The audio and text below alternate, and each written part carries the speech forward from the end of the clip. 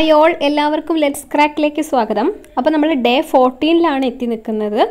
നമുക്ക് ഇന്ന് psychology discuss ചെയ്യണം, ഫിസിക്സ് ഡിസ്കസ് ചെയ്യണം, പിന്നെ ഇംഗ്ലീഷിലെ കുറച്ച് ഫ്രേസൽ വെർബ്സ് അത് ഓൾറെഡി പഠിച്ചത് തന്നെ ഞാൻ ഇടുന്നുണ്ടാവും കേട്ടോ. അപ്പം നമുക്ക് ഇങ്ങനെ പഠിച്ച് തന്നെ വീണ്ടും വീണ്ടും പഠിച്ചുകൊണ്ട് ഇരിക്കണമല്ലോ, അത് ഇടും. പിന്നെ മാത്സ് ഉണ്ട്, പിന്നെ ഏതായിരുന്നു ഒരു സബ്ജക്റ്റും കൂടി ഞാൻ ഇട്ടിട്ടുണ്ടല്ലോ,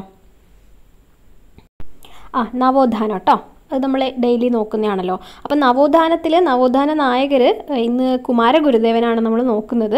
അതും കൂടിയേ നമ്മുടെ സിലബസിൽ കൊടുത്തിട്ടുള്ളൂ കേട്ടോ. അപ്പം നമ്മൾ മാക്സിമം സിലബസ് കവർ ചെയ്ത് പോവുകയാണ്. എക്സ്ട്രാ വരുന്നത് പിന്നെ നമുക്ക് ടൈം നോക്കിയിട്ടുണ്ടെങ്കിൽ റിവിഷൻ ടൈമിൽ പഠിക്കാവുന്നതാണ് കേട്ടോ. അപ്പം ഇപ്പം ഞാൻ സിലബസ് ഫോക്കസ് ചെയ്തിട്ടാണ് പോകുന്നത്. ഓക്കെ, അപ്പം നമ്മൾ നവോത്ഥാന നായകരെ ഓൾമോസ്റ്റ് കഴിഞ്ഞു, സിലബസ് കൊടുത്തതെല്ലാം കഴിഞ്ഞു. ഇനി അതിൻ്റെ ഒരു റിവിഷൻ വേണമെങ്കിൽ നമുക്ക് ചെയ്യാം. മോക്ക് ടെസ്റ്റുകളൊക്കെ ഓൾറെഡി ചാനലിലുണ്ട് കേട്ടോ, നവോത്ഥാനത്തിൻ്റെയൊക്കെ. അതൊക്കെ ഒന്ന് എടുത്ത് ചെയ്ത് നോക്കിയാൽ മതി ടോപ്പിക്ക് കഴിഞ്ഞാൽ. അതേപോലെ ഫിസിക്സ് നമ്മൾ അവസാനത്തെത്തി, എനിക്ക് തോന്നുന്നു കഴിഞ്ഞു എന്ന്. ഊർജം പിന്നെ പ്രകാശമൊക്കെയാണ് പ്രകാശമാണ് ഇന്ന് ഡിസ്കസ് ചെയ്യാൻ പോകുന്നത്. അതോടുകൂടി ഏകദേശം ഫിസിക്സ് കംപ്ലീറ്റ് ആവും. ഓക്കെ, നമ്മൾ SCRT ആയിട്ട് വായിച്ചിട്ടില്ല, അങ്ങനെ നോക്കുമ്പോൾ ഒരുപാടുണ്ട്. ഞാൻ ആ ടോപ്പിക്കിൽ ആയിട്ട് പ്രധാനപ്പെട്ട പോയിന്റുകൾ മാത്രം ഒരു PDF നോക്കി വായിച്ചിരുന്നു, അത്രയേ ഉള്ളൂ കേട്ടോ. ഓക്കെ, അപ്പോൾ എത്രയും പെട്ടെന്ന് നമുക്ക് ടോപ്പിക്കിലേക്ക് പോവാം, സമയം കളയുന്നില്ല. സൈക്കോളജിയാണ് ഫസ്റ്റ് ഡിസ്കസ് ചെയ്യുന്നത്. ഗാഗ്നെയാണ് ഇന്ന് പഠിക്കാൻ പോകുന്നത്. ആരാണ്? ഗാഗ്നെയാണ്. ഗാഗ്നേൻ്റെ 8 ടൈപ്പ് ആ ഒരു സ്റ്റേജുകളാണ് നമുക്ക് പഠിക്കാനുള്ളത്. അതിൽ ഡീറ്റെയിൽ ആയിട്ടൊന്നും പഠിക്കേണ്ട ആവശ്യമില്ല. ഏതൊക്കെയാണ് ആ സ്റ്റേജ് എന്നും അതിൻ്റെ ഒരു ഓർഡറും അതിലേതോ ഒരു കൺസെപ്റ്റ് ലേണിംഗ് എന്ന് പറയുന്ന സ്റ്റേജിലാണ് ഒരു ഇമ്പോർട്ടൻസ് കൊടുത്ത് പഠിക്കേണ്ടത്. ഓക്കെ, അപ്പം 1958 അമേരിക്കൻ മനഃശാസ്ത്രജ്ഞനായ റോബർട്ട് മിൽസ് ഗാഗ്നെ ആണ് പഠനത്തിൻ്റെ ക്രമീകരണ ശ്രേണി ആവിഷ്കരിച്ചത്. പഠന പ്രക്രിയയെ അപഗ്രഥിച്ച് അവയെ സങ്കീർണതയ്ക്ക് അനുസൃതമായി ഗാഗ്നെ ക്രമീകരിച്ചു. 1962 പ്രസിദ്ധീകരിച്ച ദ കണ്ടീഷൻസ് ഓഫ് ലേണിംഗ് എന്ന പുസ്തകത്തിലാണ് ഗാഗ്നെ ഈ പഠന പദ്ധതി രൂപീകരിച്ചത്. പഠനത്തിൻ്റെ ക്രമീകരണ ശ്രേണിയിൽ 8 തരത്തിലുള്ള പഠനത്തെ വിവരിക്കുന്നു. ഏതൊക്കെയാണ്? അതാണ് ഇമ്പോർട്ടൻ്റ് ആയിട്ടുള്ളത്. മലയാളം കണ്ട് പേടിക്കണ്ട, അതായത് BEdകാരോടാണ് പറയുന്നത്, മലയാളത്തിൽ തന്നെ നമ്മൾ പഠിക്കുക. കാരണം ഇംഗ്ലീഷിൽ തരും എന്നൊന്നും വിചാരിക്കരുത്, ബ്രാക്കറ്റിൽ ഇംഗ്ലീഷ് തരുന്നൊന്നും വിചാരിക്കരുത്. നമ്മൾ ഇംഗ്ലീഷിലായിരിക്കുമല്ലോ പഠിച്ചത്, അപ്പം മലയാളം തന്നെ പറഞ്ഞു പഠിക്കുക. സംജ്ഞാ പഠനം, 2 ചോദക പ്രതികരണ പഠനം, 3 ശൃംഖലനം, 4 ഭാഷാപരബന്ധം, 5 ബഹുമുഖ വിവേചനം, 6 ആശയ പഠനം, 7 തത്വപഠനം, 8 പ്രശ്ന നിർദ്ധാരണം. അപ്പോൾ 8 സ്റ്റേജുകളാണ്. അത് ഓർഡറിൽ തന്നെ പഠിക്കുക. എല്ലാവർക്കും ഇപ്പോൾ ഓൾറെഡി എന്തെങ്കിലുമൊക്കെ കോഡ് ഉണ്ടായിട്ടുണ്ടാവും, ഇല്ലെങ്കിൽ സ്വന്തം ഉണ്ടാക്കിയാലും മതി. ഓക്കെ, കോഡൊന്നും എന്തായാലും ഞാൻ പറയുന്നില്ല, നമുക്ക് റിവിഷനാണ്, നമുക്ക് ജസ്റ്റ് പോയിൻറ്റ്സ് പറഞ്ഞിട്ട് പോകാം. അപ്പോൾ സംജ്ഞാപഠനം, ചോദക പ്രതികരണം പഠനം, ശൃംഖലനം, ഭാഷാപരബന്ധം, ബഹുമുഖ വിവേചനം, ആശയ പഠനം, തത്വപഠനം, പ്രശ്ന നിർദ്ധാരണം. ഓക്കെ ആണല്ലോ. അപ്പോൾ ഇതിൽ ഓരോന്നും എന്താണ് നോക്കാം. അത് ശരിക്കും ഓർഡർ മനസ്സിലാക്കണമെന്നുണ്ടെങ്കിൽ ഇതിൽ എന്താ നടക്കുന്നതെന്ന് അറിഞ്ഞാലും നമുക്ക് ഓർഡർ കിട്ടും കേട്ടോ. ഓക്കെ, അപ്പോൾ ഗാഗ്നയുടെ പഠന ശ്രേണി വളരെ ശ്രദ്ധേയമാണ്. പഠന പ്രക്രിയ വ്യവസ്ഥാപിതമായ മാർഗത്തിലൂടെയാണ് പുരോഗമിക്കുന്നതെന്ന് അദ്ദേഹം പ്രസ്താവിക്കുന്നു. വ്യക്തമായ 8 പ്രരൂപങ്ങളാണ് പഠന പുരോഗതിയിൽ അദ്ദേഹം കാണുന്നത്. ടൈപ്പ് അല്ലെങ്കിൽ സ്റ്റേജ്, അതാണ് ടൈപ്പാണ് ഈ പ്രരൂപങ്ങളെന്ന് പറയുന്നത്. അതിലൊന്നാമത്തേതാണ് സംജ്ഞാപഠനം. ശിശുവിൻ്റെ ഇംഗ്ലീഷ് സിഗ്നൽ ലേണിംഗ്, സംജ്ഞ എന്ന് പറഞ്ഞു കഴിഞ്ഞാൽ സിഗ്നലാണ് കേട്ടോ. ശിശുവിൻ്റെ ആദ്യ പഠനം കേവലം ചില അടയാളങ്ങളെ അല്ലെങ്കിൽ ഈ സിഗ്നലുകളെ ആസ്പദമാക്കിയിട്ടാണ് ഉള്ളത്. തൊട്ടിലിൽ കിടക്കുന്ന കുട്ടി അമ്മയെ കാണുമ്പോൾ മന്ദഹസിക്കുക കേട്ടോ. മുലപ്പാലിനു വേണ്ടി കരയുന്ന കുട്ടി അമ്മയെ കണ്ടാൽ കരച്ചിൽ നിർത്തുന്നതും അമ്മ എന്ന സിഗ്നൽ ഒരു ചോദകമായി പ്രവർത്തിക്കുന്നത് കൊണ്ടാണ്. ഇവിടെ ശിശുവിനുണ്ടാകുന്ന പ്രതികരണം സാമാന്യമായ ഒന്നാണ്, സ്പഷ്ടമായ ഒന്നല്ല. അതായത് നമ്മളിപ്പം പറയുവാണ്, ചെറിയ കുഞ്ഞാവുന്ന സമയത്ത് ബേബീസിനെ പറ്റിയാണ് പറയുന്നത്. കൊച്ചു കുഞ്ഞ് തൊട്ടിൽ കിടക്കുക എന്ന് പറയുമ്പോൾ അറിയാമല്ലോ, ആ ഒരു സമയത്ത് എന്താണ് കരഞ്ഞുകൊണ്ടിരിക്കുമ്പോൾ പെട്ടെന്ന് അമ്മേനെ കാണുന്ന സമയത്ത് കുട്ടി കരച്ചിൽ നിർത്തും. അതൊരു സ്വാഭാവികമായിട്ടുള്ളൊരു കാര്യമാണ്. പ്രത്യേകം എടുത്ത് പറയേണ്ട എന്തെങ്കിലും ഒരു സ്പെസിഫിക് ആയിട്ടുള്ള എന്തെങ്കിലും ഒരു കാര്യമാണോ? അല്ല, അതാണ് സ്പഷ്ടമായ ഒന്നല്ല എന്ന് പറയുന്നത് ഇല്ലേ. അമ്മ പറയോ എന്നെ കണ്ടപ്പോൾ കരച്ചിൽ നിർത്തിയെന്ന് എടുത്ത് പറയാൻ മാത്രമുള്ള എന്തെങ്കിലും ഒരു കാര്യമാണോ? അല്ല, അത് നോർമലായിട്ടുള്ള അല്ലെങ്കിൽ വളരെ ജനറൽ ആയിട്ടുള്ള ഒരു കാര്യമാണ്. അതാണ് ഈ സിഗ്നൽ ലേണിങ്ങിൽ പറയുന്നത്. ഓക്കെ, അപ്പോൾ ആ സിഗ്നൽ എന്താണോ അതൊരു ചോദകമായിട്ട് പ്രവർത്തിക്കുന്നു. ഓക്കെ, അങ്ങനെ അതിനനുസരിച്ച് കുട്ടിയിൽ ഉണ്ടാകുന്ന പ്രതികരണമാണ് നമ്മൾ പ്രതികരണം എന്ന് പറയുന്നത്. ഇതാണ് സിഗ്നൽ ലേണിങ്ങിൽ പറയുന്നത്. രണ്ടാമത്തേതാണ് ചോദക പ്രതികരണ പഠനം. ചോദക പ്രതികരണ പഠനം അഥവാ സ്റ്റിമുലസ് റെസ്പോൺസ് ലേണിംഗ്. ശിശുവിൻ്റെ ഇന്ദ്രിയങ്ങൾ കുറെ കൂടി സംവേദനക്ഷമമാകുമ്പോൾ പ്രതികരണം കൂടുതൽ സ്പഷ്ടവും സൂക്ഷ്മവുമായി തീരുന്നു. പേശി ചലനങ്ങളും ഈ ഘട്ടത്തിൽ സ്ഥൂലത്തിൽ നിന്ന് സൂക്ഷ്മത്തിലേക്ക് രൂപാന്തരപ്പെടുന്നു. അമ്മയെ കണ്ടാൽ അമ്മ എന്ന് വിളിക്കുന്നത് SR പഠനമാണ്. അപ്പോൾ കുറച്ചും കൂടി ഉയർന്ന സ്റ്റേജ് അല്ലേ. അപ്പം ചോദക പ്രതികരണ പഠനത്തിൽ അമ്മയെ കണ്ടു കഴിഞ്ഞാൽ, അതായത് ചോദകമാണ് അമ്മ എന്ന് പറയുന്നത്, അതിൻ്റെ പ്രതികരണം എന്തായിരിക്കും? അമ്മയെ കണ്ടാൽ അമ്മ എന്ന് വിളിക്കുന്ന ഒരു ലെവലിലേക്ക് കുട്ടി വളർന്നു. അടുത്തത് ശ്രേണി പഠനം. അതിനാണ് ചെയിനിങ് എന്ന് പറയുന്നത്. SR പഠനത്തിൽ നിന്നും ലഭിച്ച പല വ്യവഹാരങ്ങളും ഒന്നിച്ചു ചേർത്ത് പുതിയ ശ്രേണികൾ ഉണ്ടാക്കാനാണ് കുട്ടിയുടെ അടുത്ത ശ്രമം.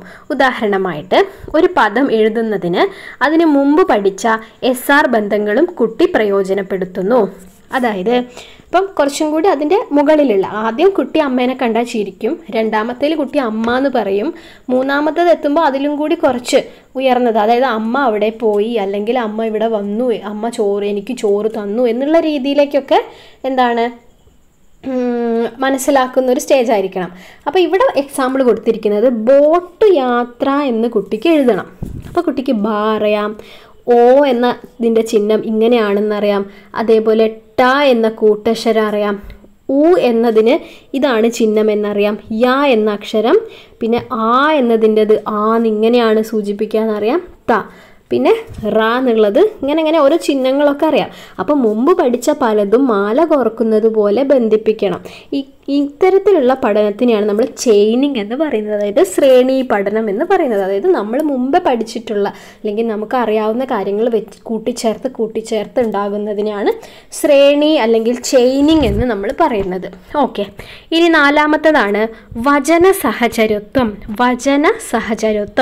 അഥവാ വെർബൽ അസോസിയേഷൻ. എന്താണ്? കുറെ കൂടി ഉന്നത നിലവാരം പുലർത്തുന്ന വാചിക ശ്രേണീകരണമാണ് ഇത്. ആശയങ്ങൾ പൂർവാപര ബന്ധത്തോടെ പ്രകടിപ്പിക്കുന്ന മണ്ണാങ്കട്ടയും കരിയിലയും കൂടി കാശിക്ക് പോയ കഥയാണെങ്കിലും ആശയാവിഷ്കാരത്തിന് അടുക്കും ചിട്ടയും ഉണ്ടാക്കുന്നത് ഇത്തരം പഠനം കൊണ്ടാണ്. ഭാഷാന്തരണം സാധിക്കുന്നതും വചന സഹചാരിത്വം കൊണ്ടാണ്. ഓക്കെ, ഉദാഹരണം ടേബിള്, അതിന് പറയാം മേശ, അതായത് മേശയ്ക്ക് ടേബിൾ എന്നാണ്, അല്ലെങ്കിൽ കാറ്റ് പൂച്ചയാണ്.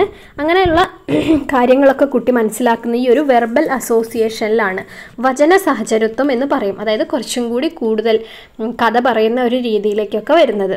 ഇനി ബഹുമുഖ വിവേചനം അഥവാ മൾട്ടിപ്പിൾ ഡിസ്ക്രിമിനേഷനാണ് അഞ്ചാമത്തത്. പ്രത്യഭിജ്ഞ ചെയ്യാനും വർഗീകരിക്കാനും അറിഞ്ഞാൽ കുട്ടിയുടെ വിവേചന ശക്തി വികസിപ്പിക്കുവാൻ അത് കാരണമാകുന്നു. ഒരു ഉദ്യാനത്തിൽ ചെന്നാൽ മുല്ല, റോസ്, ലില്ലി തുടങ്ങിയ പൂക്കളെ തിരിച്ചറിയുക. റേഡിയോയിൽ കേൾക്കുന്ന ഹിന്ദി, തെലുങ്ക്, റഷ്യൻ തുടങ്ങിയ ഭാഷകൾ തിരിച്ചറിയുക. ഇതെല്ലാം എന്താണ്? വിവേചന പഠനത്തിന് ഉദാഹരണമാണ്. ഓക്കെ, വിവേചന പഠനം, ബഹുമുഖ വിവേചനം, അതായത് മൾട്ടിപ്പിൾ ഡിസ്ക്രിമിനേഷൻ. കുട്ടിക്ക് ഇഷ്ടമുള്ളതും ഇഷ്ടമല്ലാത്തതും ഒക്കെ ആയിട്ട് കുട്ടി ഓരോന്ന് തിരിച്ചറിയുന്ന ഒരു ഇതാണ് ബഹുമുഖ വിവേചനം എന്ന് പറയുന്നത്. ഇനി അടുത്തതാണ് പ്രധാനപ്പെട്ടത്, ഇവിടെയാണ് നിങ്ങൾക്ക് കുറച്ചും കൂടി ഇമ്പോർട്ടൻ്റ് ആയിട്ടുള്ള കാര്യം പറയുന്നത്, സംപ്രത്യയ പഠനം. അല്ലാത്തതിൻ്റെയൊക്കെ ഉള്ളിൽ എന്താണെന്നൊന്നും കാര്യമായിട്ട് ഓർത്ത് വെക്കണം എന്നില്ല.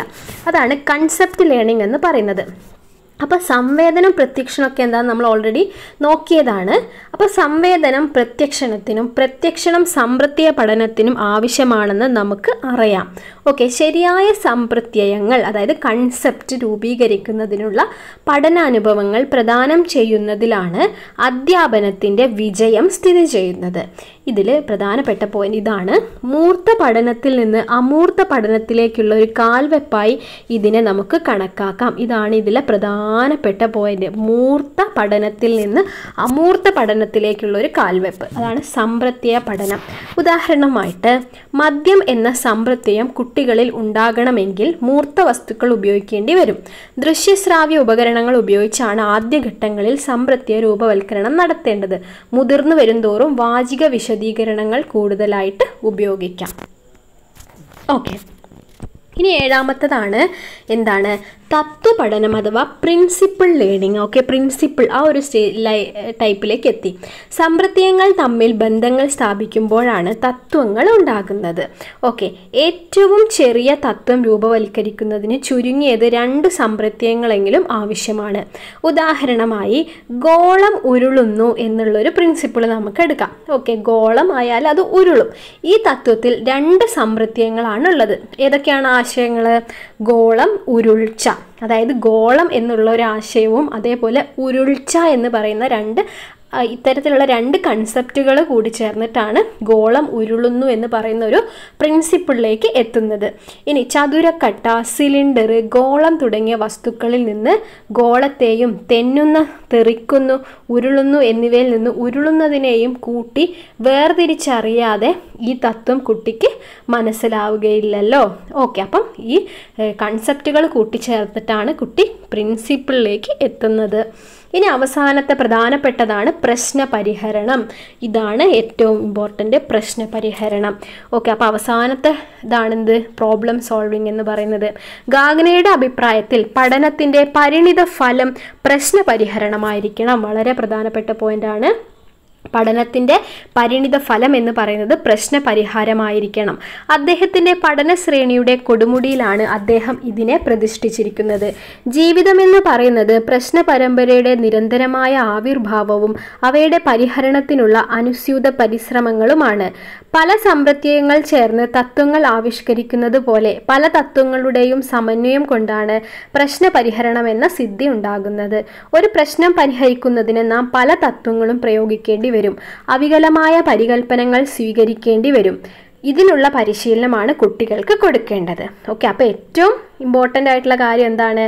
ഗാഗ്നയുടെ അഭിപ്രായത്തിൽ ഒരു പഠനത്തിൻ്റെ പരിണിത ഫലം എന്ന് പറഞ്ഞു കഴിഞ്ഞാൽ പ്രശ്നപരിഹാരം ആയിരിക്കണം എന്നുള്ളതാണ്. ഓക്കെ, അപ്പം ഈ പല തത്വങ്ങളും നമ്മൾ പഠിച്ചു. അതിൻ്റെയൊക്കെ സമന്വയം, അതായത് നമ്മൾ കൺസെപ്റ്റ് അഥവാ ആശയങ്ങൾ കൂട്ടിച്ചേർത്ത് നമ്മൾ തത്വങ്ങളിലേക്ക് എത്തുന്നു. ഈ തത്വങ്ങളുടെ സമന്വയം കൊണ്ടാണ് നമുക്ക് ഈ ഒരു പ്രോബ്ലം സോൾവിങ് എന്ന് പറയുന്ന ഒരു എബിലിറ്റി ഉണ്ടാവുന്നതെന്നാണ് ഗാഗ്നെ അഭിപ്രായപ്പെടുന്നത്. ഓക്കെ, അപ്പോൾ 8 ടൈപ്പുകൾ പഠിച്ചല്ലോ അല്ലേ? അതൊന്ന് ഓർഡറിൽ എഴുതി വെച്ചിട്ട് പഠിക്കുക കേട്ടോ. ഓക്കെ, നമുക്ക് അടുത്ത ടോപ്പിക്കിലേക്ക് പോകാം. സമയമില്ലാത്തതുകൊണ്ടാണ് പെട്ടെന്ന് പോകുന്നത്. നമുക്ക് പൊയ്കയിൽ കുമാരഗുരു, നിങ്ങൾക്ക് സിലബസ് നോക്കുമ്പോൾ മനസ്സിലാവും ഇത് ലാസ്റ്റിൽ വരുന്നതാണ്. ഓക്കെ, പ്രത്യക്ഷ രക്ഷാ ദേവസഭയുടെ സ്ഥാപകനാണ് പൊയ്കയിൽ കുമാരഗുരുദേവൻ. കുമാരഗുരുദേവൻ പൊയ്കയിൽ യോഹന്നാൻ എന്ന പേരിലും അറിയപ്പെടുന്നു. അപ്പോൾ പ്രധാനപ്പെട്ട 2 പോയിന്റുകൾ അവിടെ തന്നെയായി. ഈ പൊയ്കയിൽ കുമാരഗുരുദേവനാണ് പൊയ്കയിൽ യോഹന്നാൻ എന്നറിയപ്പെടുന്നത്. അതേപോലെ പ്രത്യക്ഷ രക്ഷാ ദേവസഭയുടെ സ്ഥാപകൻ, അത് രണ്ടും അറിയാം. ഇനി തിരുവല്ലയ്ക്കടുത്തുള്ള ഇരവി പേരൂരിൽ 1879 ഫെബ്രുവരി 17 പൊയ്കയിൽ കണ്ടൻ്റെയും ലേച്ചിയുടെയും, അതെന്താന്ന് എനിക്കറിയില്ല കേട്ടോ, മകനായി കൊമാരൻ എന്ന പേരിൽ പറയ സമുദായ അംഗമായാണ് അദ്ദേഹം ജനിച്ചത്. പിന്നീട് പേര് കുമാരൻ എന്നായി. മാതാപിതാക്കൾ ക്രിസ്തുമതം സ്വീകരിച്ചതോടെയാണ് കുമാരൻ യോഹന്നാനായിട്ട് മാറുന്നത്. എന്നാൽ ഇവർക്ക് പള്ളിപ്രവേശം നിഷേധിച്ചതോടെ യോഹന്നാൻ സഭയ്ക്കെതിരെ പ്രതികരിച്ചു. യോഹന്നാനെ സഭയിൽ നിന്ന് പുറത്താക്കിയതോടെ ക്രിസ്തീയ സഭകളുടെ അനീതികളെ അദ്ദേഹം തുറന്നെതിർത്തു. 1906 വാകത്താനത്ത് നടന്ന ഒരു പൊതുയോഗത്തിൽ യോഹന്നാൻ ബൈബിൾ കത്തിച്ചു. അപ്പം ഇത് ഇമ്പോർട്ടൻ്റ് ആണ്, പ്രീവിയസ് ഇയർ ക്വസ്റ്റ്യൻ ആണ്. ബൈബിൾ കത്തിച്ചു എവിടെ വെച്ചാണ്? വാകത്താനത്ത് വെച്ച് 1906 ഓക്കെ, 6 വാകത്താനത്ത് വെച്ച് ബൈബിൾ കത്തിക്കുന്നത്.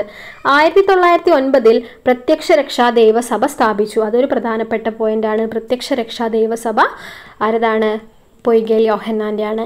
ഈ സഭയുടെ ആസ്ഥാനം തിരുവല്ലയ്ക്കടുത്തുള്ള ഇരവിപേരൂരാണ്. അപ്പോൾ പ്രത്യക്ഷരക്ഷാ ദേവസഭയുടെ ആസ്ഥാനം ഇരവിപേരൂരാണ്. ക്രിസ്തുമതത്തിലെ സവർണ മേധാവിത്വത്തിനെതിരെ കുമാരഗുരു നടത്തിയ പ്രക്ഷോഭങ്ങളെ അടിലഹള എന്നാണ് അക്കാലത്ത് വിളിച്ചിരുന്നത്. അടിലഹള ഇമ്പോർട്ടൻ്റ്. ഓക്കെ. വാകത്താനം ലഹള, കൊഴുക്കും ചിറ ലഹള, മുണ്ടക്കയം ലഹള, മംഗലം ലഹള, വെള്ളനാടി സമരം എന്നിവ അധസ്ഥിത ജനവിഭാഗത്തിൻ്റെ മോചനത്തിനായി കുമാരഗുരുവിൻ്റെ കാലത്തു നടന്ന പ്രധാന ലഹളകളാണ്. ഭൂരഹിതർക്ക് ഭൂമി നൽകുക, അധകൃതർക്ക് പൊതു സ്കൂളിൽ പ്രവേശനവും സർക്കാർ ജോലി സംവരണവും നൽകുക എന്നീ ആവശ്യങ്ങൾക്കു വേണ്ടി ശബ്ദമുയർത്തിയ കുമാരഗുരുവാണ് അയിത്തജാതിക്കാർക്കായി തിരുവിതാംകൂറിൽ സർക്കാർ അനുമതിയോടെ ആദ്യത്തെ ഇംഗ്ലീഷ് വിദ്യാലയം തുടങ്ങിയത്. ശ്രീമൂലം പ്രജാസഭയിൽ അംഗമായും തിരഞ്ഞെടുക്കപ്പെട്ട പൊയ്കേൽ കുമാരഗുരു 1939 ജൂൺ 29 സമാധിയായത്. ഓക്കെ, ഇനി നമുക്ക് ചോദ്യങ്ങളിലൂടെ നോക്കാം. ചോദ്യങ്ങളിലൂടെ പൊയ്കേൽ കുമാരഗുരു പ്രത്യക്ഷരക്ഷാ ദേവസഭ എന്ന സ്വന്തം ആത്മീയ സഭ സ്ഥാപിച്ച വർഷം 1909. പൊയ്കേൽ കുമാരഗുരു സ്ഥാപിച്ച പ്രത്യക്ഷരക്ഷാ ദേവസഭയുടെ ആസ്ഥാനം ഇരവിപേരൂർ. പൊയ്കേൽ കുമാരഗുരുവിൻ്റെ പ്രത്യക്ഷരക്ഷാ ദേവസഭയുടെ ഉപകേന്ദ്രങ്ങളായ സ്ഥലങ്ങൾ ഏതൊക്കെയാണ്?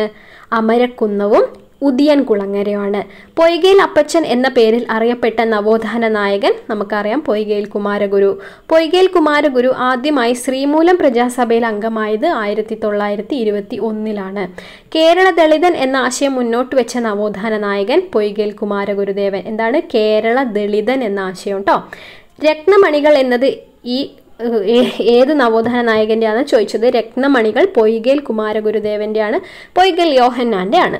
തിരുവിതാംകൂറിൽ അയിത്തജാതിക്കാർക്കുള്ള ആദ്യത്തെ ഇംഗ്ലീഷ് സ്കൂൾ സ്ഥാപിക്കാൻ മുൻകൈയെടുത്ത നവോത്ഥാന നായകൻ ഇദ്ദേഹം തന്നെയാണ് കേട്ടോ.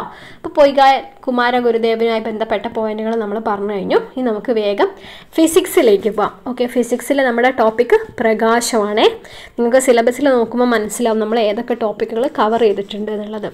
ഓക്കെ, പ്രകാശം പഠിക്കുന്നത് എന്തായാലും ടിക്ക് ഇട്ടിട്ട് പോവുക. എന്നാൽ അത് നമുക്കൊരു കോൺഫിഡൻസ് ആണ് അല്ലേ? സിലബസിൽ എടുത്ത് നോക്കുമ്പോൾ ഇത്രയും ഞാൻ പഠിച്ചല്ലേ എന്നുള്ളൊരു ഇത് വരും. ഓക്കെ, അപ്പോൾ പ്രകാശത്തിനെ കുറിച്ചുള്ള പഠനമാണ് ഓപ്റ്റിക്സ്. എല്ലാവർക്കും അറിയാം. പ്രകാശത്തിൻ്റെ വേഗത അതും അറിയാവുന്നതാണ്. 3 × 10⁸ മീറ്റർ/സെക്കൻഡ് ആണ്.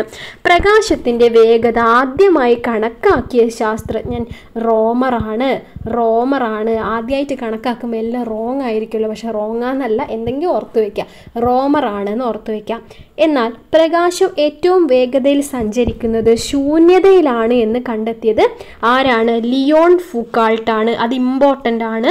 ശൂന്യതയിലാണ് പ്രകാശം ഏറ്റവും കൂടുതൽ വേഗതയിൽ സഞ്ചരിക്കുന്നത് എന്ന് പറഞ്ഞത് ലിയോൺ ഫൂക്കാൾട്ടാണ്. എന്ന് പറഞ്ഞിട്ടാണ് പ്രകാശം പോകുന്നത്. ഓക്കെ, പ്രകാശത്തെ പൂർണ്ണമായും കടത്തിവിടുന്ന വസ്തുക്കൾ. അപ്പം നമ്മളെപ്പോഴും പറയുന്ന പോലെ തന്നെ വൈദ്യുതി കടത്തിവിടുന്നത്, അതേപോലെ എന്തൊക്കെയോ നമ്മൾ പഠിച്ചില്ലേ? അതേപോലെ എന്താണ് പ്രകാശത്തെ പൂർണ്ണമായും കടത്തിവിടുന്നത് സുതാര്യ വസ്തുക്കളാണ്. സുതാര്യ വസ്തുക്കൾ എക്സാമ്പിൾ പഠിക്കണം. സുതാര്യ വസ്തുക്കൾക്ക് ഉദാഹരണങ്ങളാണ് ചില്ല്, ജലം, പ്ലാസ്റ്റിക് ഷീറ്റ്, രസം പൂശാത്ത കണ്ണാടി, വായു, ഗ്ലാസ്. ഇതൊക്കെ എന്താണ്? പ്രകാശം കടത്തിവിടുന്ന വസ്തുക്കൾ അഥവാ സുതാര്യ വസ്തുക്കൾക്ക് ഉദാഹരണങ്ങളാണ്. അങ്ങനെയാണെങ്കിൽ കടത്തിവിടാത്ത വസ്തുക്കളെ പഠിക്കണമല്ലോ അല്ലേ? കടത്തിവിടാത്ത വസ്തുക്കളെ നമുക്ക് എന്ത് പറയും? അതാര്യ വസ്തുക്കൾ എന്ന് പറയാം. അതാര്യ വസ്തുക്കൾക്ക് ഉദാഹരണങ്ങളാണ് എന്തൊക്കെയാണ്? ഓട്, ഇരുമ്പ്, തകിട്, മരപ്പലക, ലോഹങ്ങൾ, കാർഡ്ബോർഡ്, കടലാസ്. നമുക്ക് എന്തും എഴുതാം, നമുക്ക് അറിയുന്നതൊക്കെ എഴുതാം കേട്ടോ. ഓക്കെ, അപ്പോൾ അതാര്യ വസ്തുക്കൾക്ക് ഉദാഹരണങ്ങൾ. അപ്പോൾ ഒരു ഐഡിയ കിട്ടിയല്ലോ എന്താണ് അതാര്യ വസ്തുക്കൾ, എന്താണ് സുതാര്യ വസ്തുക്കൾ എന്ന്. എന്നാൽ ഇനി വേറൊരു ടൈപ്പാണ് അർദ്ധതാര്യ വസ്തുക്കൾ. അതായത് ഭാഗികമായിട്ട് കടത്തിവിടുന്ന വസ്തുക്കളെയാണ് നമ്മൾ അർദ്ധതാര്യ വസ്തുക്കൾ എന്ന് പറയുന്നത്. അർദ്ധതാര്യ വസ്തുക്കൾക്ക് ഉദാഹരണങ്ങൾ tissue paper, rubber sheet. Tissue പേപ്പറും റബ്ബർ ഷീറ്റും ഒന്ന് ഓർത്ത് വെച്ചേക്കാം. അർദ്ധതാര്യ വസ്തുക്കൾ കേട്ടോ.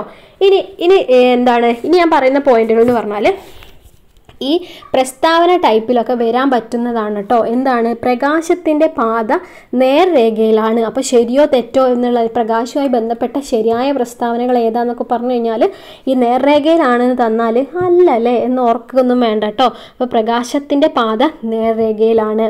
പ്രകാശം വസ്തുക്കളിൽ തട്ടി തിരിച്ചു വരുന്ന പ്രതിഭാസമാണ് പ്രതിപതനം. അതറിയാലോ, പ്രകാശം അങ്ങനെ വരുന്നു, ഇതിൽ തട്ടിയിട്ട് ഇങ്ങനെ തിരിച്ചു പോകുന്നു. അതിനെയാണ് നമ്മൾ പ്രതിപതനം എന്ന് പറയാം. അതാര്യ വസ്തുക്കൾക്ക് മുകളിൽ പ്രകാശം പതിക്കുമ്പോൾ അതിൻ്റെ എതിർവശത്ത് നിഴലുണ്ടാവും. അറിയില്ലേ അതാര്യ വസ്തുക്കൾ എന്ന് പറഞ്ഞാൽ എന്താണ്? അതാര്യ വസ്തുക്കൾ എന്ന് പറഞ്ഞാൽ ഇവിടെ ഞാനിങ്ങനെ എന്തെങ്കിലും ഒരു അതാര്യ വസ്തു വെച്ചിട്ടുണ്ട്. ഇതാണ് എൻ്റെ അതാര്യ വസ്തു.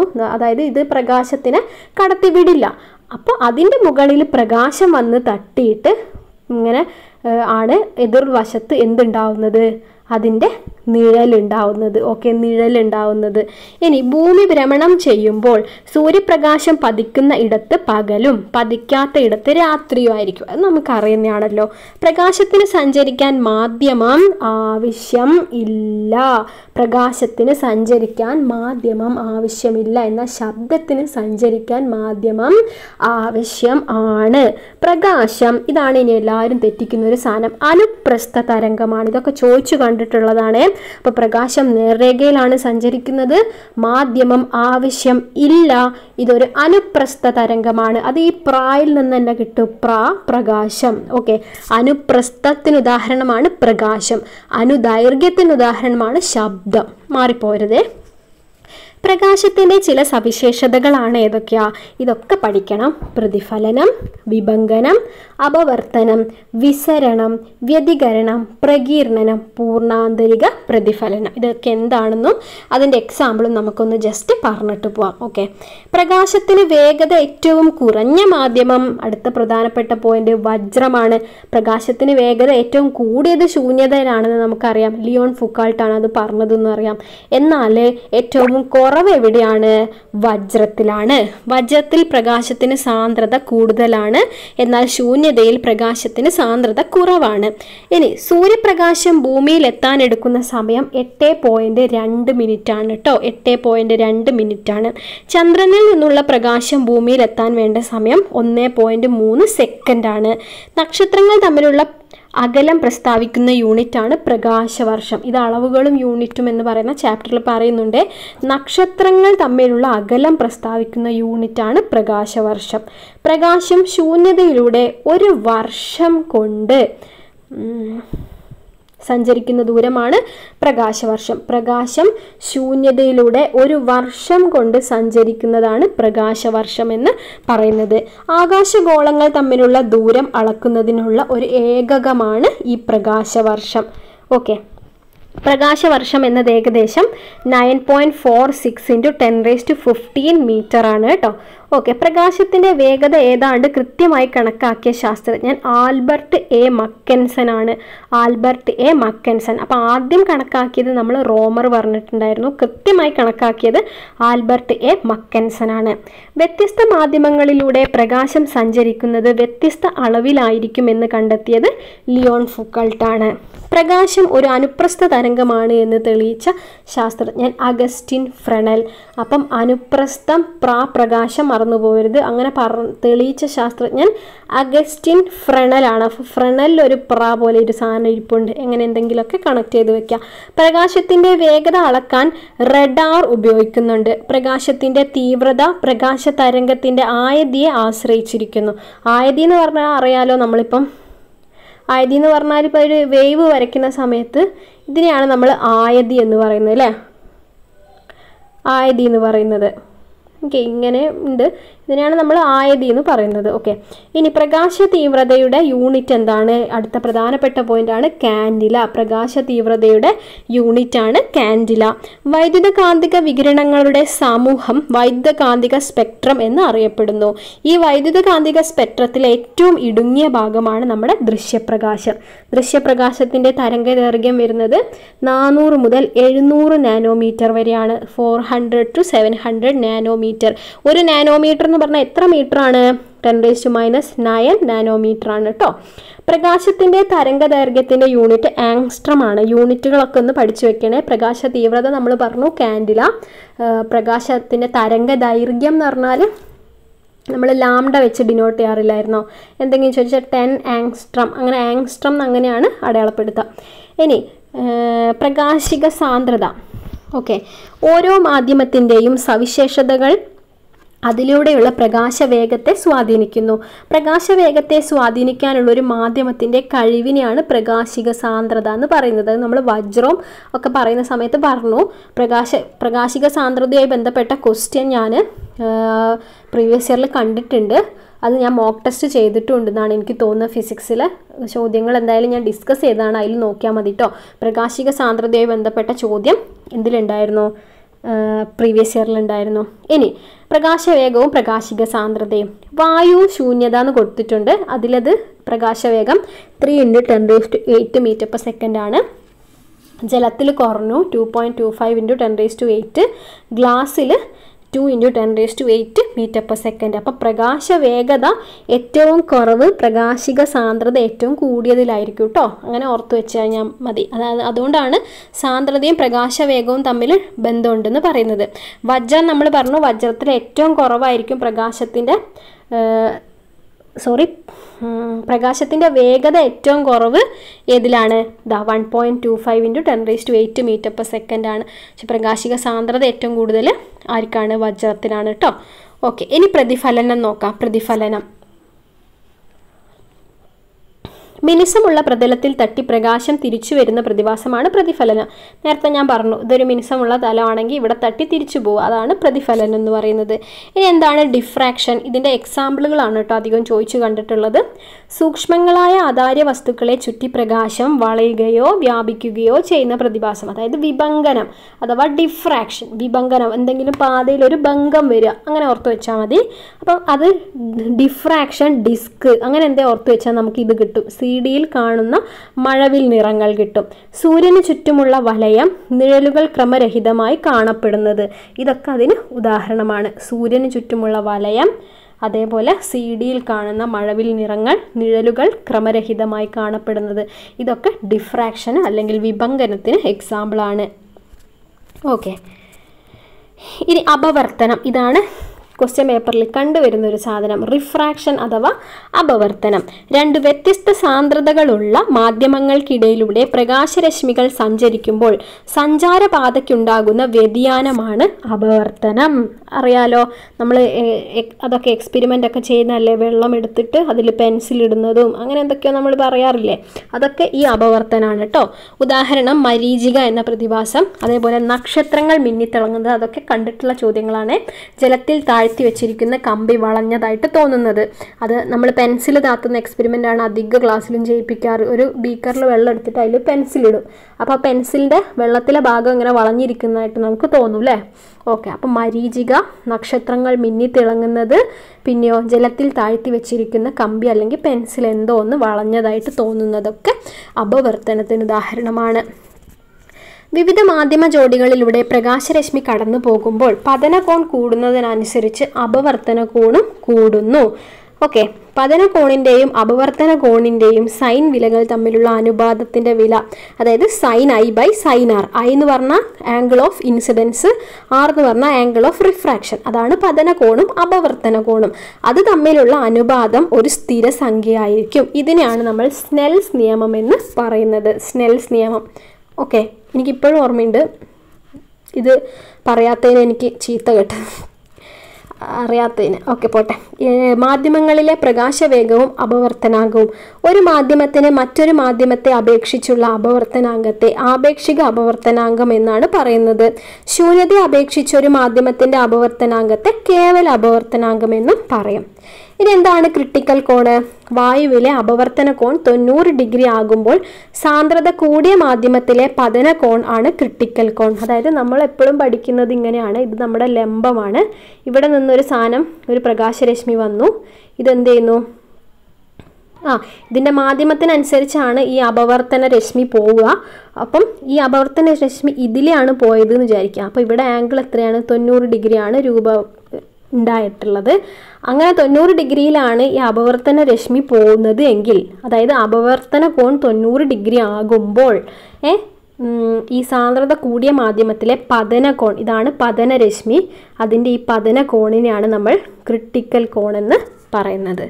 ഓക്കെ, അതൊക്കെ SCRT നോക്കി വായിച്ചാൽ മനസ്സിലാവും കേട്ടോ. അപ്പോൾ ജലത്തിൻ്റെ ക്രിട്ടിക്കൽ കോണ് ചോദിച്ചിട്ടുള്ള ചോദ്യമാണ്. 48.6 ഡിഗ്രി ആണ്. ഇതൊക്കെ ഞാൻ ഓൾറെഡി പറഞ്ഞതാണ്.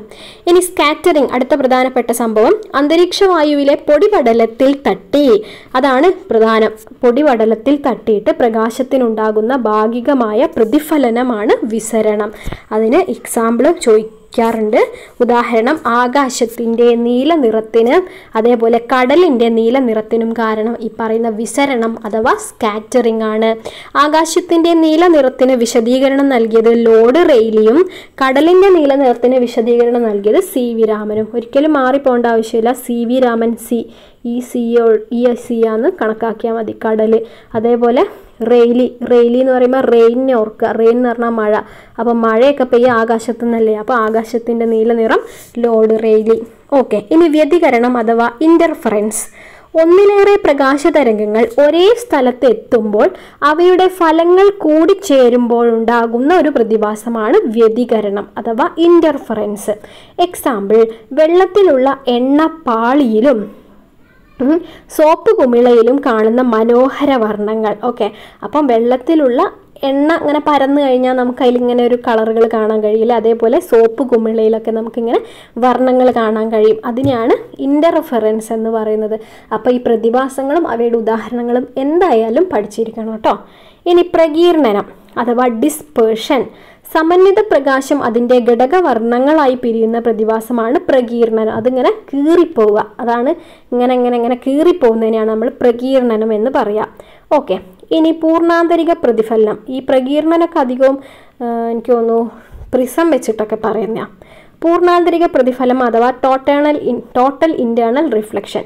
രണ്ട് മാധ്യമങ്ങളെ തമ്മിൽ വേർതിരിക്കുന്ന ഒരു തലത്തിൽ അപവർത്തനാങ്കം കൂടിയ മാധ്യമത്തിൽ നിന്നും കുറഞ്ഞ മാധ്യമത്തിലേക്ക് ഒരു പ്രകാശരശ്മി ഒരു പ്രത്യേക ക്രിട്ടിക്കൽ കോണിനേക്കാൾ കൂടിയ കോണിൽ പതിച്ചാൽ ആ രശ്മി സാന്ദ്രത കുറഞ്ഞ മാധ്യമത്തിലേക്ക് കടന്നു പോകുന്നതിന് പകരം തിരിച്ച് സാന്ദ്രത കൂടിയ മാധ്യമത്തിലേക്ക് തന്നെ പ്രതിഫലിക്കപ്പെടും. ഓക്കെ.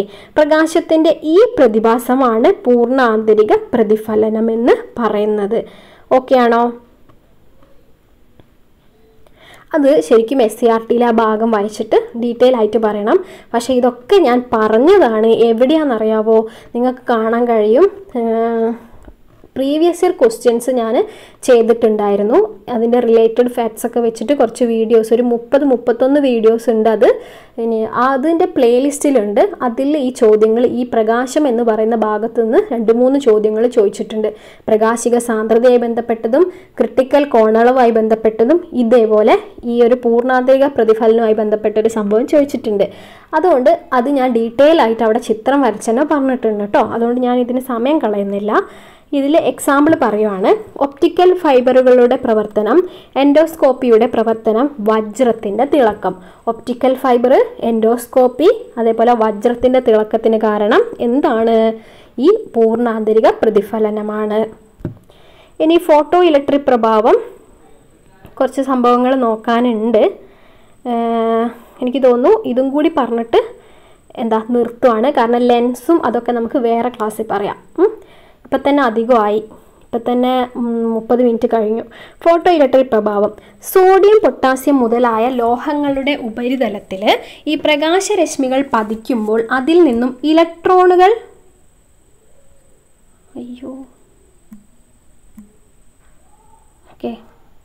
അതിപ്പോൾ എന്താ ഉണ്ടായത്? ഇലക്ട്രോണുകൾ ഉത്സർജിക്കുന്ന പ്രതിഭാസമാണ് ഇത്. ഫോട്ടോ ഇലക്ട്രിക് പ്രഭാവം ആവിഷ്കരിച്ചത് ആരാണ്? ഹെൻറിച്ച് ഹെർട്സ് ആണ് കേട്ടോ. ഇമ്പോർട്ടൻ്റ് ആണ്, മാറിപ്പോയത്. ഫോട്ടോ ഇലക്ട്രിക് പ്രഭാവം ആവിഷ്കരിച്ചത് ഹെൻറിച്ച് ഹെർട്സ് ആണ്. ഫോട്ടോ ഇലക്ട്രിക് പ്രഭാവം വിശദീകരിച്ചത് ആൽബർട്ട് ഐൻസ്റ്റീൻ ആണ്. ഇതൊക്കെ വേറെ തന്നെ നിങ്ങളൊന്ന് എഴുതി വെച്ചേക്കൂ. ഇനി പ്രതിപതനം. അതെന്താണെന്ന് നമ്മൾ പറഞ്ഞു. പ്രകാശം ഒരു പ്രതലത്തിൽ തട്ടി തിരിച്ചു വരുന്നതിനെയാണ് പ്രകാശത്തിൻ്റെ പ്രതിപതനം എന്ന് പറയുന്നത്. കണ്ണാടി, സ്റ്റീൽ പാത്രം, മിനുസമുള്ള ടൈല് തുടങ്ങിയ വസ്തുക്കളിൽ പ്രകാശം പതിക്കുമ്പോൾ ക്രമമായി പ്രതിപതിക്കുന്നു. ഇതിനെയാണ് ക്രമപ്രതിപതനം എന്ന് പറയുന്നത്. ഇനി ദർപ്പണങ്ങളെക്കുറിച്ചാണ് പറയുന്നത്. ദർപ്പണങ്ങളെക്കുറിച്ച് നമുക്ക് അടുത്ത ക്ലാസ്സിൽ പറയാം കേട്ടോ. ഓക്കെ. നമുക്കിനി വേഗം മാത്സ് ചെയ്യാം. മാത്സും ഇംഗ്ലീഷിലെ കുറച്ച് ഫ്രേസൽ വെർബും കൂടി പറഞ്ഞിട്ട് നമുക്കിത് നിർത്തണം. ഓക്കെ. First question.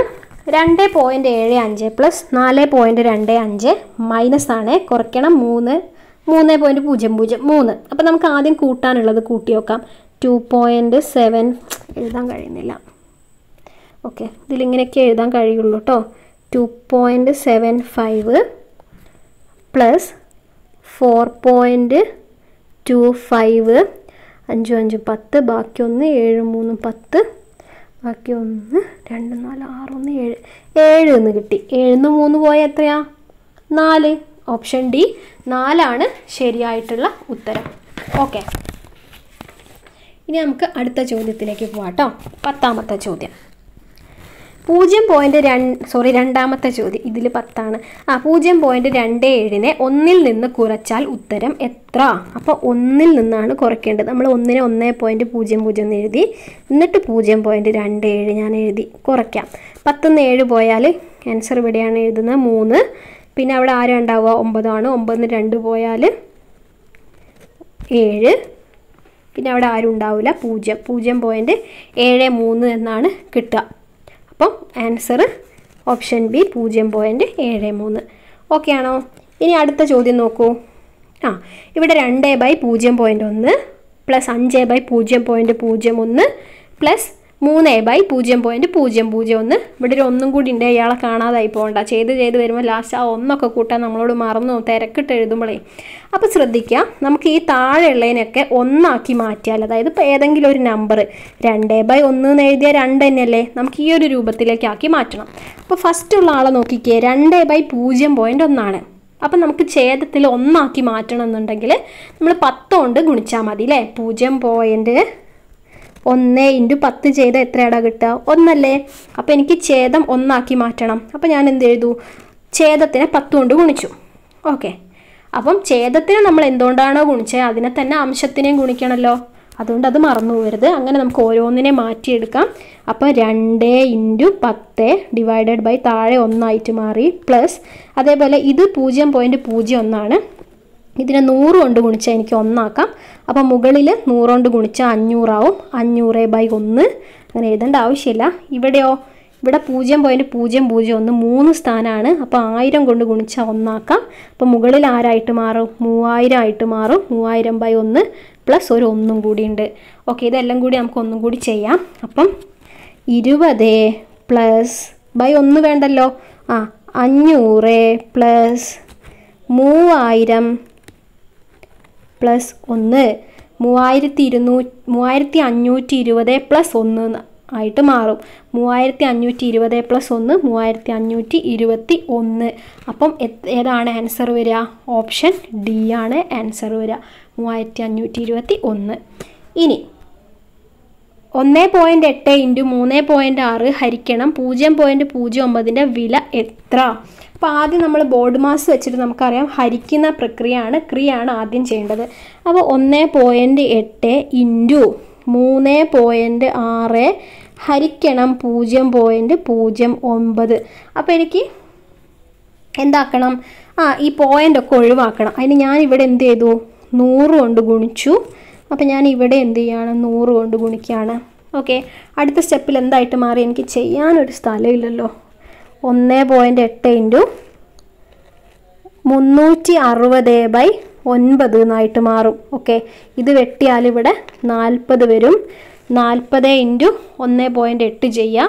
അതായത് 18 × 4 ചെയ്ത് കഴിഞ്ഞാൽ 4 8 32 ബാക്കി 3 1 4 4 3 7 720. ഇവിടെ ഒരു പോയിൻ്റ് ഉള്ളത് ഇവിടെ ഇട്ട് കഴിഞ്ഞാൽ 72 എന്ന് കിട്ടും. എവിടെ? ഓപ്ഷൻ ഡി ആണ് 72. അപ്പോൾ ആൻസർ കിട്ടി കേട്ടോ. ഓക്കെ, ഇനി അടുത്തത്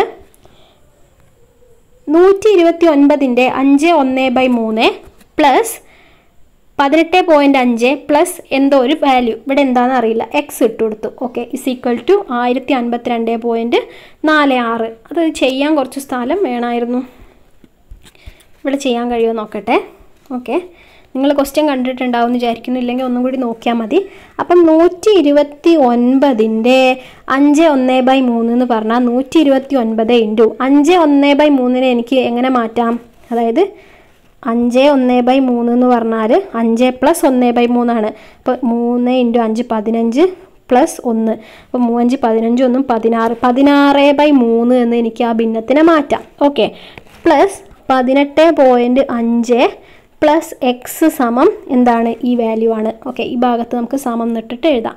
ഓക്കെ, ഞാൻ ഇങ്ങോട്ട് എഴുതി സമം. ഇതാണ് നമ്മുടെ വാല്യൂ. ഈ എക്സ് ആണ് നമുക്ക് കണ്ടുപിടിക്കേണ്ടത്. അപ്പോൾ ഞാൻ ഇതൊക്കെ വെട്ടിക്കുറയ്ക്കാൻ പോവാണ്. 129 × 16/3 നമുക്ക് എന്ത് ചെയ്യാൻ പറ്റും? വെട്ടി ചെറുതാക്കിയാൽ 3-ൽ ഇത് എത്ര പ്രാവശ്യം? 43 പ്രാവശ്യം പോവും. അപ്പോൾ 43 × 16 പ്ലസ് 18.5 പ്ലസ് എക്സ് = ഇങ്ങനെയാണ് വാല്യൂ വരിക. ഓക്കെ, 43 × 16 ഒന്ന് ചെയ്ത് നോക്കുക. അത് ചെയ്ത് നോക്കിയാൽ നമുക്ക് എത്ര കിട്ടും?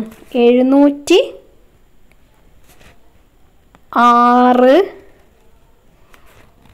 706 കിട്ടുക. എത്ര കിട്ടുകയെന്നറിയോ? 688 എന്ന് കിട്ടും. ഈ 688 പ്ലസ് 18.5 പ്ലസ് എക്സ് ചെയ്താൽ എന്ത് കിട്ടും? ഈ വാല്യൂ കിട്ടും. അപ്പോൾ 688 പ്ലസ് 18.5 നമുക്കിനി ചെയ്യേണ്ടത്. 688 പ്ലസ് 18.5, ഇവിടെ ഒരു 0 ഇട്ട് കൊടുക്കാം നമുക്ക്. ഓക്കെ, ഏത്? 0.0 കേട്ടോ. അപ്പോൾ 5 8 8 16 ബാക്കി 1 8 2 10 ബാക്കി 1 706.5 എന്നാണ് നമുക്ക് കിട്ടുക. ഇനി നമ്മളെ വാല്യൂ ഇപ്പോൾ എന്തായിട്ട് മാറി?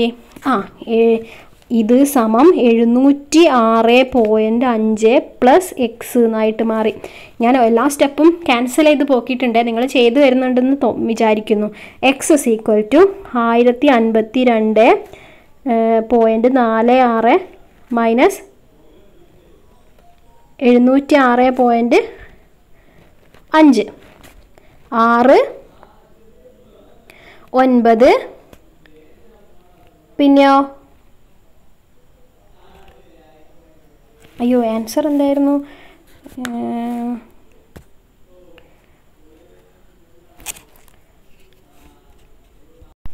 5 കേട്ടോ. ഞാനിവിടെ ഒന്ന് സ്റ്റെക്കായിപ്പോയി. 4 3 10 7 പോയാൽ 3. അപ്പോൾ 345.96 എന്നാണ് കിട്ടുക. അത് നമ്മൾ ആൻസറിലുണ്ടോ നോക്കിക്കേ. ഉണ്ട്. ഇതാ 345.96 എന്ന് കിട്ടും. ഓക്കെ, അത് കാൽക്കുലേറ്റ് ചെയ്താൽ കിട്ടും കേട്ടോ. ഇനി അടുത്ത ചോദ്യം, 14ാമത്തെ ചോദ്യം. കാരണം നാളെ ചെയ്തതിൻ്റെ ബാക്കിയാണ്. അതാണ് നമ്പർ ഇങ്ങനെ. 0.45 എന്ന ദശാംശ സംഖ്യയുടെ ഭിന്നസംഖ്യാ രൂപമാണ് ചോദിച്ചത്. അപ്പം 0.45 45/100 എന്ന് എഴുതാലോ. ശരിയല്ലേ? കാരണം 2 സ്ഥാനം കഴിഞ്ഞിട്ടാണ് 0 ഉള്ളത്. അപ്പോൾ 2 0 സംഖ്യ എന്ന് പറഞ്ഞാൽ 100 ആണ്. ഇതിനെ നമുക്ക് 5 കൊണ്ട് വെട്ടിയാൽ 9ഉം ഇവിടെ 20ഉം കിട്ടും. 9/20 നമ്മുടെ ആൻസർ. ഇത് ഓപ്ഷനിലില്ല. ഇതില്ലെങ്കിൽ ഇത് വിചാരിച്ച് ഇത് ശരിയാക്കരുത്. ഇതിൽ ഉത്തരമില്ല എന്നാണ് കൊടുത്തിട്ടുള്ളത്. കാരണം നമ്മുടെ ഉത്തരം ഇതാണ്. ഓപ്ഷനിലൊന്നും അതില്ല. ഓക്കെ, അപ്പോൾ 9/20 ആൻസർ വരിക കേട്ടോ. അതിൻ്റെ ആൻസർ ഇതിൽ ഇല്ല. ഇനി അത് ക്യാൻസൽ ചെയ്തിട്ടുണ്ടാവും ചിലപ്പോൾ. ഇനി ഇതെല്ലാം കൂടി ആഡ് ചെയ്യാനാണ്. അപ്പോൾ അത് ആഡ് ചെയ്യാനേ ഉള്ളൂ. ഞാൻ ഇവിടെ ആഡ് ചെയ്യുവാണ്. ഇതൊക്കെയാണ് നമ്മുടെ സംഖ്യകൾ. 42.03 പ്ലസ് 1.07 പിന്നെ 2.5 6.432. അപ്പം ഈ രണ്ടും പിന്നെ ആരുണ്ട്? 3 3 6 6 6 12 1 13 ബാക്കി 1 5 4 9 1 10 0 ബാക്കി 1 1 1 2 3 2 6 6 6 12 ബാക്കി 1 5 52.032. അതെവിടെയുണ്ട് ആൻസർ? ഇതാ ഓപ്ഷൻ ബി ആണ് അതിൻ്റെ ആൻസർ കേട്ടോ. ഇനി 16ാമത്തെ ചോദ്യമാണ്. എന്തൊക്കെയോ ആഡ് ചെയ്തിട്ട് മൈനസ് ചെയ്യാനൊക്കെ ഉണ്ട് കേട്ടോ. 2.22 പ്ലസ് 2.22 പ്ലസ് 2.2 മൈനസ് 0.002. അപ്പോൾ ഞാനത് ചെയ്യുവാണ്. നമുക്ക് ചെയ്ത് നോക്കാം. 222.00 എന്ന് എഴുതിയിട്ടോ ഞാനതിനെ. പ്ലസ് 2.22 2.2. ഓക്കെ, 2 2 2 4 3 2 6 2 2. ഓക്കെ, ഇനി നമുക്ക് ഇതാണോ ആൻസർ? അല്ല, ഇതിൽ നിന്ന് ഒരാളെ കുറയ്ക്കാനുണ്ട്. അപ്പോൾ 226.42 കേട്ടോ എനിക്ക് കിട്ടിയത്. അത് മറന്നു പോകണ്ട. 226.42 മൈനസ് ആരുണ്ട്? 0.002 ഉണ്ട്. 10 2 പോയാൽ 8 1 4 പിന്നെ 226. അപ്പോൾ 226.418 എവിടെ? ആൻസറിലില്ല കേട്ടോ. അപ്പോൾ അതും ഉത്തരമില്ല എന്നാണ് കൊടുത്തിരിക്കുന്നത്. കാരണം നമുക്ക് കിട്ടിയത് 226.418 അത് ഇതിലില്ല കേട്ടോ. അപ്പോൾ ഇതിൻ്റെ ഉത്തരം ഓപ്ഷനിലില്ല. പക്ഷെ നമ്മൾ ശരി ഉത്തരം പഠിക്കാൻ പാടുള്ളൂ. ഇനി ഇതിൻ്റെ തുകയാണ് കണ്ടുപിടിക്കേണ്ടത്. നമുക്ക് ഇങ്ങനെ എഴുതാം. 0.777 പ്ലസ് 0.7747. ഇതാണ് ക്വസ്റ്റ്യൻ. എടുത്തെഴുതുമ്പോൾ തെറ്റിപ്പോകരുത്. 77 കൂട്ടി വെക്കാം. 7 7 14 ബാക്കി 1 1 2